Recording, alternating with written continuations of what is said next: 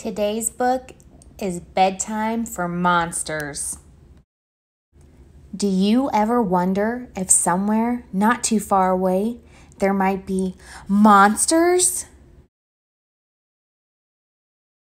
Because supposing there are monsters, do you think that this monster might be licking his lips and thinking about you?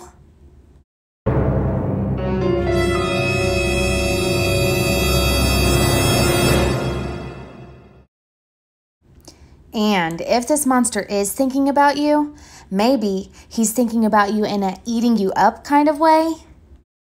I hope not, because he's coming to find you right now. And as he bicycles bumpingly through a dark and terrible forest, bump, bumpity bump, do you think he's smiling because he remembered to pack his knife and fork? And as he crosses the gloopy, sloopy swamp, gloop, gloop, sloop, do you think he's imagining just how good you'll taste all covered in ketchup?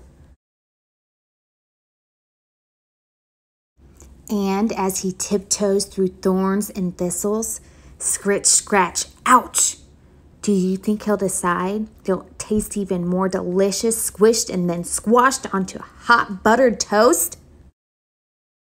And at this very moment, as he climbs up the cold and snowy mountains, getting closer and closer to you, don't you think he'll be feeling very hungry indeed?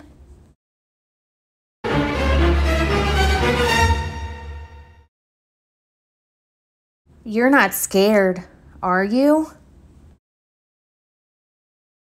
Because if he is feeling very hungry indeed while he searches high and low and up and down and in and out and all over town, maybe you'll hear his big empty tummy rumbling and grumbling.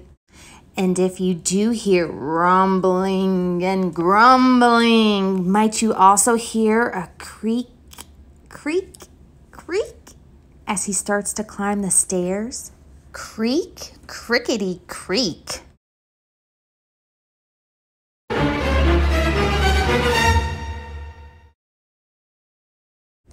And as he opens your bedroom door, do you think he's licking his lips because he wants to gobble you up? Oh no, it's much worse than that. This monster wants a disgustingly sloppy goodnight kiss. Kissy, kissy. Because it's bedtime for monsters everywhere. Big ones like him and little ones just like you. Did you really think he'd eat you up? How silly. Although you could leave out a little bedtime snack just in case.